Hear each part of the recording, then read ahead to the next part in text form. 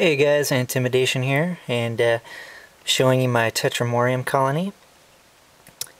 And they are doing quite well, as you can see. I've had these ants from beginning, starting with one queen, for about 4 months, and they're really a really good ant species to take care of if you're just starting off. If you're just getting into the hobby of raising ants and you want to try it out and you want to maybe get yourself an ant farm or something basic like that from Uncle Milton, or you just want to, make a simple test tube setup like I have here, this would be the species to do it with.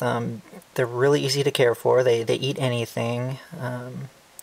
They require a little bit more water than I would say native California ants would need. They're an introduced species. They're not native. So, as far as where you can find queens, it's pretty random. You can find them all over California, just like you would the other small black ant in California, the Argentine ant. The Tetramorium, they fly in May to June and into July, and they love farmland and rivers.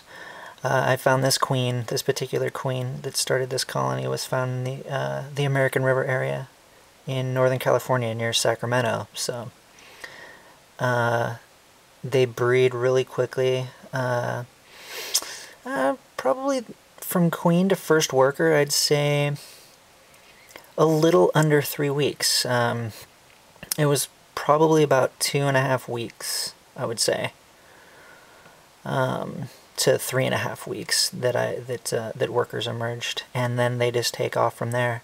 And I feed this colony termites and mealworms and anything else I can scrounge up. Sometimes I feed them spiders that I find in my house, and they'll take those gladly.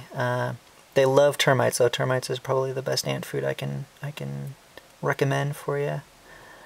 There's about I'd say 120, 130 workers in this colony right now. And I've just got a simple test tube with cotton, and it acts as a stopper and a wick system, and there's water in the end of the tube. And then I made a little tube that goes to a foraging area, and in the foraging area they have like all their dead insect parts, and sometimes they rip out some of the cotton and they put it out there, but that's something I'm used to. But yeah, these guys are doing really well. I initially raised these for a contest on the forums I go to at Yuku, the Yuku forum, Yuku Ant forums, and I was dropped from the contest because what happened was I forgot to post a month of my progress, so I was dropped from the contest, which is okay. It's no big deal, but I'm still keeping them around. They're pretty exciting to watch. When I feed them, they go nuts. So next time I'll try to get that on film for you guys when I feed them. But yeah, that's about it. I just wanted to insert that as a cool movie for you guys to look at. Hope you enjoy it. All right, guys, take care.